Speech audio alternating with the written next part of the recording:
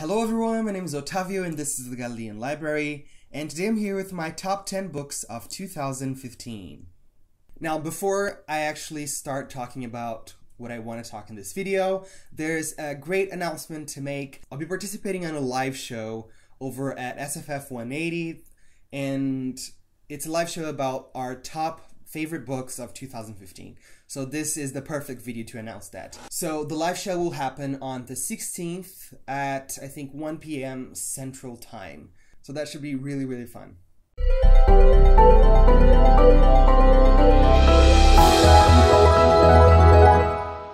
I just want to put it out there that my top 10 books are not very representative of my ratings. I mean, the higher the rating, the more likely it is one of my top 10.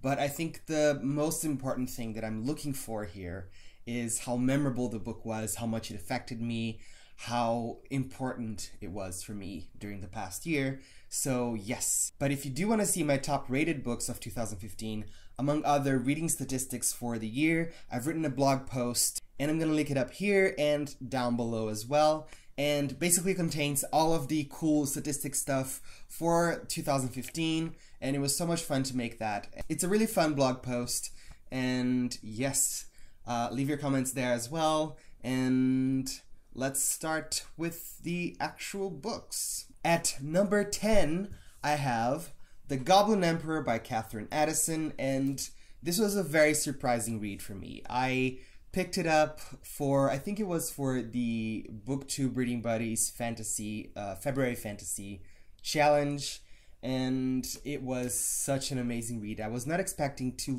love it. I was expecting that it was going to be okay, but I really, really loved it. And it's one of those very slow-paced books, very subtle, but it's so interesting. I adored this book. The characters are fantastic. At number 9, I have a short story, and that is The Meeker and the All-Seeing Eye by Matthew Kressel, and I'm going to link it down below if you want to read it. It's one of my favorite short stories of the past year, and it also won the BookTube SFF Award for Short Fiction, which is pretty great. And yes, if you haven't read that already, please do. It's a really, really fun story to read. It's short, obviously, so you can read it in like 40 minutes or something like that.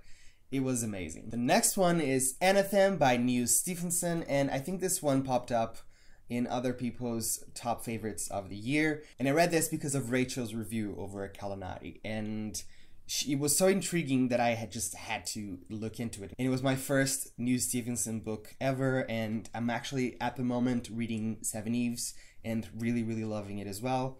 So yes, thank you, Rachel, for introducing me to this amazing book. I really, really loved it. At number 7, I have The City of Stairs by Robert Jackson Bennett, and this is such a thrilling novel. It's kind of like an unconventional fantasy, I thought. It was very different from anything that I've read before, but it was so good, and it's very fast-paced as well.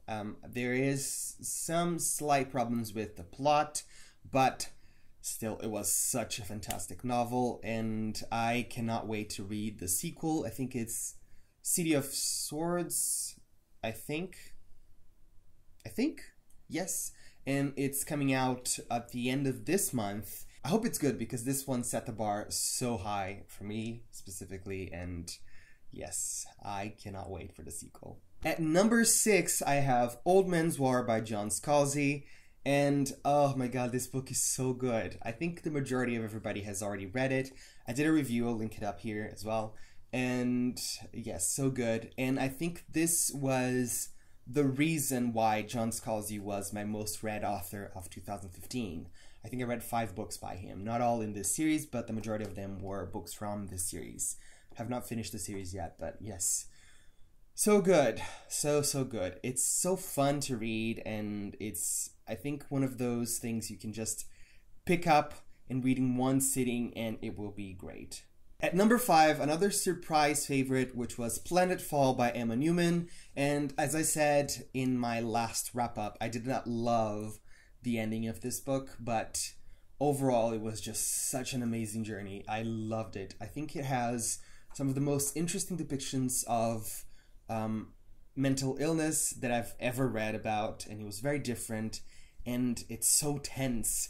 You feel tense with the character as things are unraveling. It also has, in my opinion, the coolest, I think it's actually the only depiction I've seen in a science fiction setting of 3D printing, which was so good. So much fun to read about. At number 4, I have The People in the Trees by Hanya Nagihara, and this book is very subtle, and it's not a very easy subject to read about either. It's very, very harsh and very dense. It's a dense book, but it was so good. The subtlety in just the structure of the novel. I also did a review, I'll link it up here. And yes, the subtlety in the structure of the novel was fantastic. It's a mock memoir, and the author of the memoir, which is also a fictional character in the book, the way he writes the memoir is just as important as what is actually in the story, and I thought that was so fantastically done. And yes, I cannot wait to read more by Hanya Nagihara. This one was so good. Now the top 3, they are in a specific order, but it was a hard order to put them in because I love them so much. They have completely shaped my taste in books this year, and they have been amazing. And wow, these books are probably like in my favorites of all time list because they're just so good. So number 3, I have The Left Hand of Darkness by Ursula K. Le Guin, and this book, it moved me so much. It was such an amazing read. And that's my food. I'll have to stop. It was the first Ursula K. Le Guin book that I've read ever, and I cannot wait to read more by her. This was so good. This is a book with a message. It's one of those classic feminist science fiction books, and I absolutely recommend everybody to read this, if not because it would be an amazing book to read, because it is such an important part of science fiction history and of feminist history, especially in English-speaking countries. And yes, I cannot recommend this book highly enough. It was so good. It was such an amazing read. At number 2, I have The Just City by Jo Walton. Also so fantastic.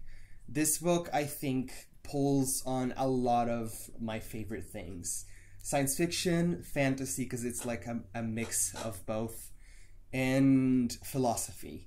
I loved studying philosophy in high school and in college, and one of my other favorite books of all time is Sophie's World, and this made me feel like I was reading that again, but in a completely different way. While Sophie's World discusses philosophy, they're talking about it, novel-long discussion about philosophy and the history of philosophy.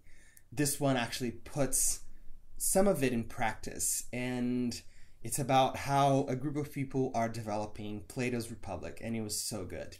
The discussions are amazing, and the way different people interpret different things of Plato's initial text and his thoughts is, I think, very relevant to philosophical thought itself. You know, it's how it happens. It's how we as, human beings do things. We interpret things different ways.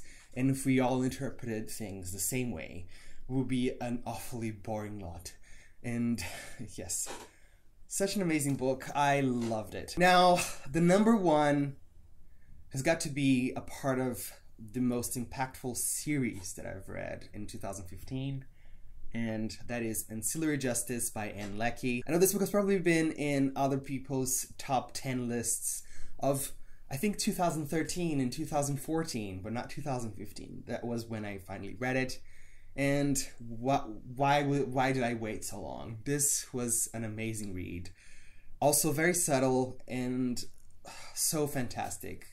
I think the universe that Leckie has created here is amazing, and I'm at the moment reading the 3rd and final book in the trilogy, Ancillary Mercy, and also loving it. I also really loved the 2nd book, Ancillary Sword, and I cannot recommend this book highly enough, but I think at this point the majority of people have read it as well. So that was it for my favorite books of 2015. I hope you guys enjoyed it, and don't forget to check out my blog post on the 2015 reading statistics. So yes, I will see you guys next time. Ciao!